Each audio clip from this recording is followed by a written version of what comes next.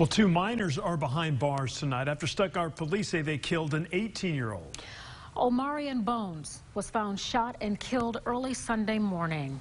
Our Hunter Hoagland talked with the victim's family, who says they just want justice. A memorial off East Lincoln and Oak. I'm hurt, I'm sad, I'm angry. For the life that was taken here earlier this week. It's been rough. You know, 1 minute you're okay, and then the next minute you're looking at pictures and, you know, it just starts all over again. Stuttgart police say 18-year-old Omarion Bones was found Sunday morning, shot to death in the street. Police say his killers, two minors, now being held without bond. He didn't deserve it. None of that.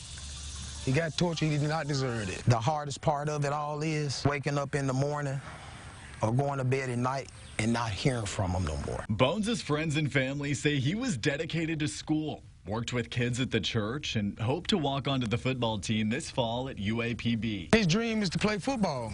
He loved football. Always smiling, joking, dancing. Oh, he loves to dance. So, yeah, he was an awesome kid. Police haven't said what led up to the shooting, but this family says they plan to honor and fight for Omarion until they get answers. We want them to be held accountable for the hurt that they betrayed upon us. I want justice, and I want everybody involved held accountable for what they did.